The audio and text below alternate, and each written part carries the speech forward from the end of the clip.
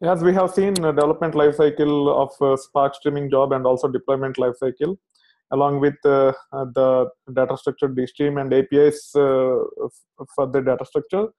Now let us create another problem statement, which is a bit more realistic. And the problem statement is to get department-wise traffic every 30 seconds. And for this, we'll be using the log generating simulator, which is nothing but gen_logs, which will uh, log, which will simulate the visitors visiting the website and navigating through the website. So let me connect to the lab and explain first about the dataset, and then we'll try to interpret the problem statement of getting streaming. Uh, Let me open up. Getting department-wise traffic every 30 seconds. Okay. So here I am connecting to the lab.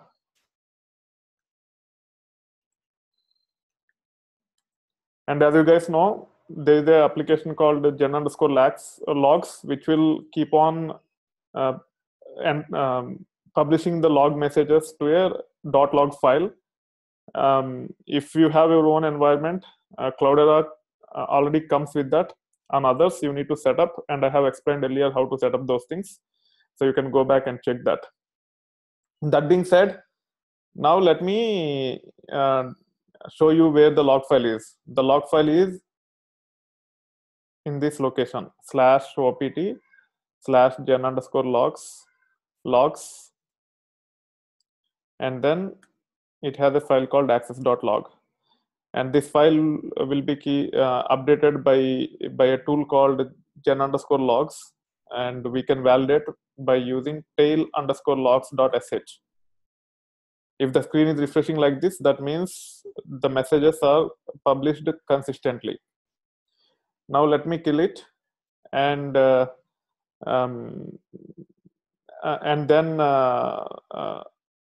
show you how to start the logs if the screen is not refreshed. You just have to say start_logs.sh, and it will keep on polling this log file and publishing messages here. Okay, so using this, we will try to capture the messages using Spark streaming context, and then we will write the code where we'll get the department-wise traffic every 30 seconds. So if you look at these individual messages, if you try to understand the structure of each of these message, so this message starts here and ends here. Okay, and you can see to begin with, it is giving something IP address. So it is actually simulating as if someone is visiting the website from that IP address, and the information is logged into log file.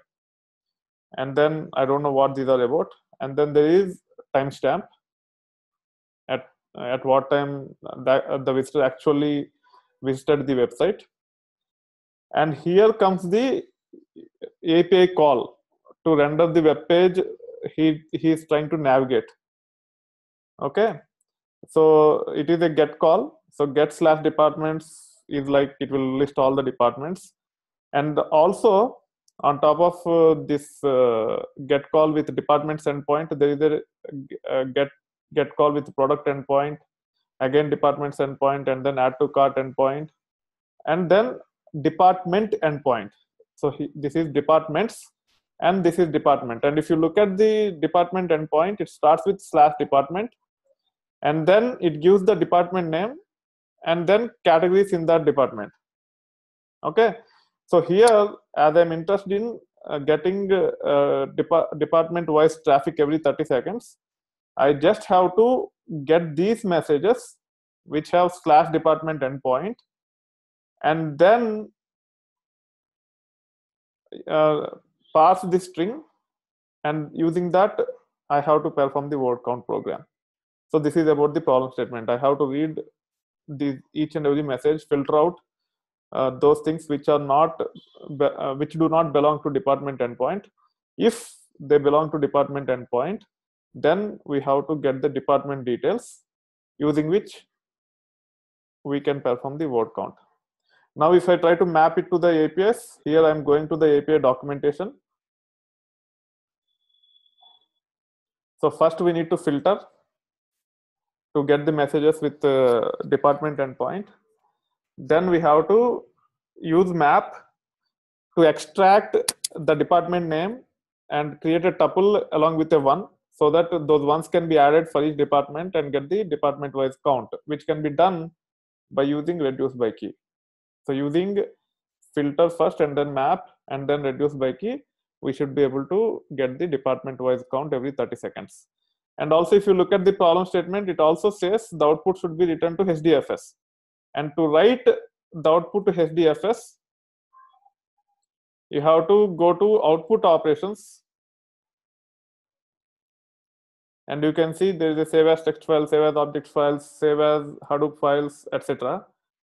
And if you look at the syntax of it, it takes the prefix of the path.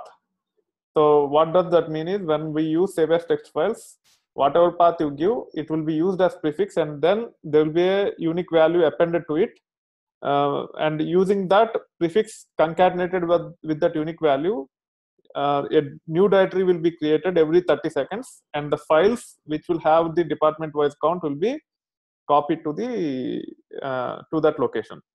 Okay, so we need to start with filter, then map, then reduce by key, then we have to use save as text files so to save the output to the file system, and we will do that as part of the next topic.